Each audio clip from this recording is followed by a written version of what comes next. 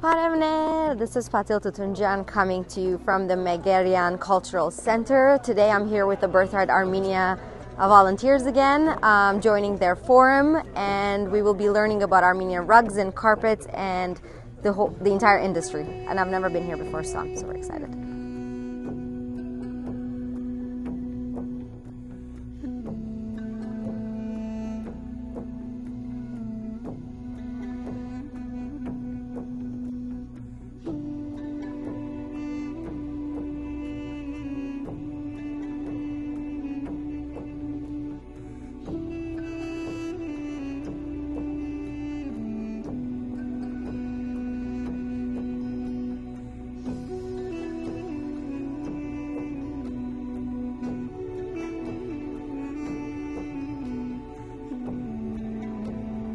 Okay, let's start. Welcome to the Megerian Carpet Cultural Complex. My name is Galina. I'm going to be your tour guide. Our company was established in 1917 by the grandfather of today's owners in New York City. Back then, Grandfather Megerian was involved with washing, buying, selling, and repairing antique rugs.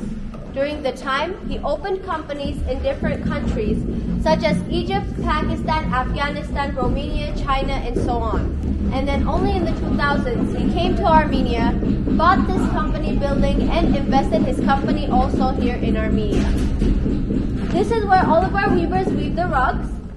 They weave by using the Armenian double knot technique, which I will show you right now with two hands.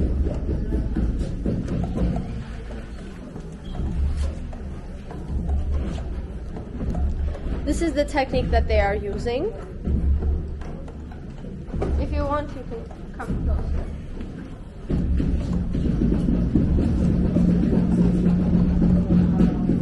It is very strong. It does not come off. You can pull it. It will not come off, even from one string. They weave by following these maps right here. If you take a look around on each loom, everyone has their own map. The map contains the design and the measurements. On the map, you can see tiny little squares. Each square is one Armenian double knot technique. 1 square meter of a rug, which is about this much, takes from 30 to 40 days to weave, and it has more than 160,000 Armenian double knots. If you come closer to this side,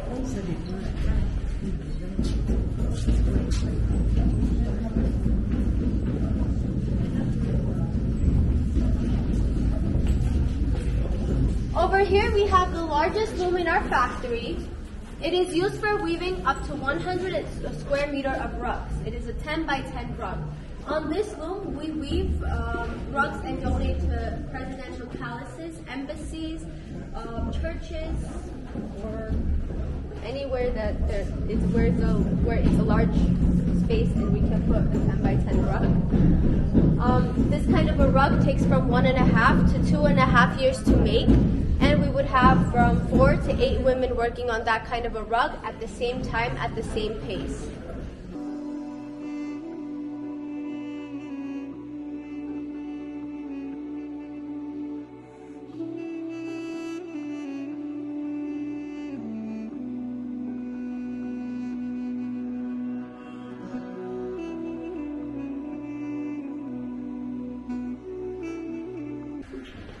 So after weaving the rugs, we would bring the rugs here to wash, brush, and shear.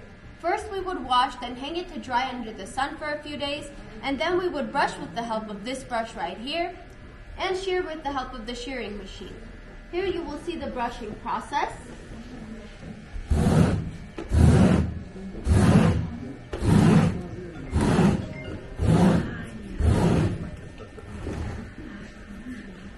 When we brush, we get this kind of extra wool out, which is dust that sets during the weaving. We do this process so it doesn't come out later in your homes. This gives people allergies. And 90% of rug weaving companies don't do this brushing process, which if you have a rug at your house and you see these kind of stuff coming out, you know for sure that this process hasn't been done. Now you will see the shearing process.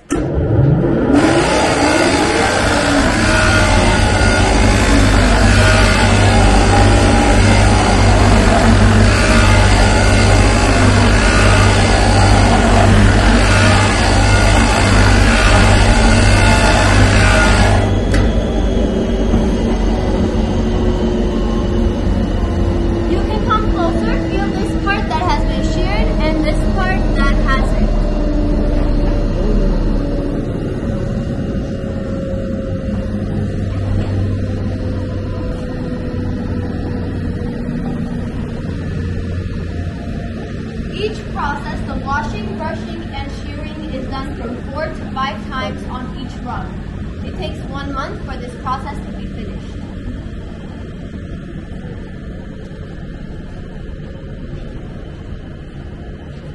Now let's enter our Museum of Antique Rugs.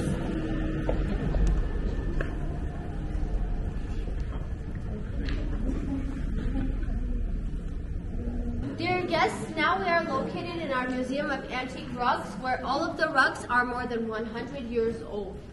The museum is named after Hovannes and Noemi Megerians, who are the parents and grandparents of today's owners of the company. The first rug I would like to tell you about is called Vahan, which means shield rug. Here's the pattern of the shield in the middle. This rug story comes from the Armenian genocide. So during the genocide, a mother had a thought to split this rug into 2 pieces, gave it to each of her daughters, and told them, if you lose each other, then maybe with the help of the 2 parts of the rug, you can find each other again someday. 50 years later, the sisters found each other with the help of the 2 parts of the rug in New York City. The rug is 160 years old. This next rug I would like to tell you about is called the almond rug. Here are the shapes of almonds. The almond symbolizes maternity and fertility, and inside the almond you can see a growing flower, which is the meaning of life. The almond kind of has a shape of a pregnant woman. In the olden times, when Armenian women couldn't have children, they had a belief that if they wove a rug just like this one, then they would become a mother. These kinds of rugs were also used as wedding gifts and ornaments. The rug is 200 years old. Over here we have the oldest rug in our museum. It is called Vaspurakan. It was found in the Vaspurakan region. It is also known as a flower rug. It is 400 years old. It was woven with only natural colors, but 70 years ago, during the Soviet Union times, people decided to repair a part of it using only chemical colors. You can see that this bottom part, this side, and this little bit at the top, it has been repaired using chemical colors. And 70 years later, all of the chemical colors faded, and this part still stayed with all of its natural 400-year-old colors. Over here we have the map of Armenia before 1914, before the First World War and the genocide. This map was found in the Russian Historical Archives. And also on this map you can see all of these different kinds of Armenian rugs and where Armenians were first used.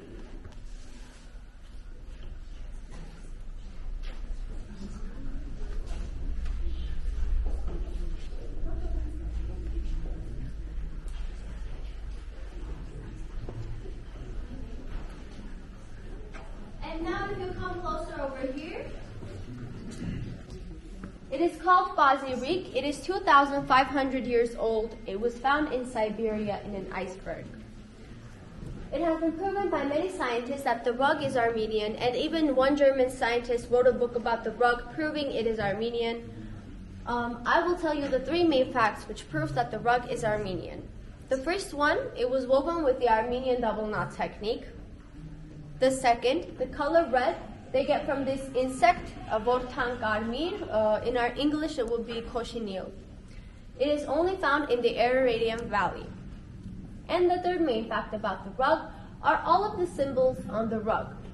The symbols come from the walls of Urartu Kingdom, which was the first Armenian kingdom. And now the rug is located in the Hermitage Museum. You can see the German scientist's picture right here. He was in our company 2 years ago. Or 3. He died 2 years ago.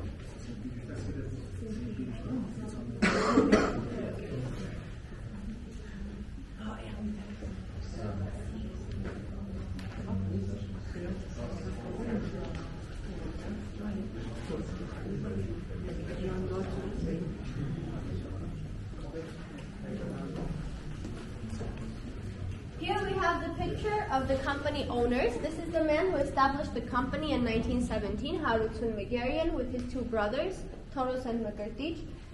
Their brother Mukhertich was actually murdered during the genocide. Here we have the parents and grandparents of today's owners of the company. We have the ancestors of the Megerian family in 1909, and the 3rd, 4th, and 5th generation of the Megerian family. Right here. come closer over here, I will show you all of the natural dyes that we have and that we use today for weaving the rugs. Color. This yellow color we get from the immortal flower. It is also used for tea. This coffee kind of color we get from the rind of a pomegranate. The red color we get from the root of a madder, which also during Easter time people use to dye their Easter eggs red. And the only ingredient imported from a different country is indigo, which is from India, which we get the color blue from. All of the rest of the ingredients you can find here in Armenia.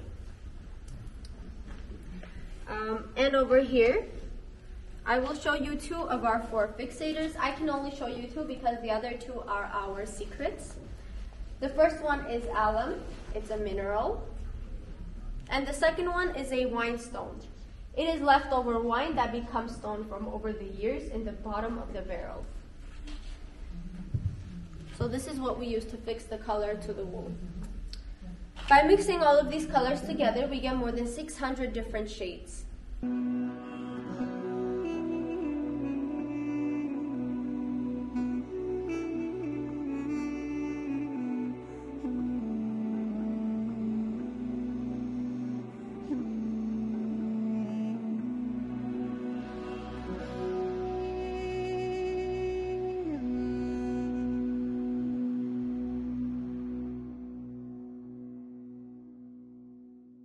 So all of the rugs that you see here, they are all for sale except for this one right here. This design is called Glory, and this design in this size, we are only going to make 100 copies of it, and we are giving it to the people who have done something either for the recognition of the Armenian genocide or for the Armenian nation in general. This one, for example, is going to go to George and Amal Clooney. And over here in the pictures, you can see some of the people that we have already given to. Here we have Charles Aznavour, Helik Mkhitaryan, Serge Tankian. Over there, we have Garo Paylan. He is an Armenian in the Turkish parliament, Pope Francis, and Aram First the Catholicos.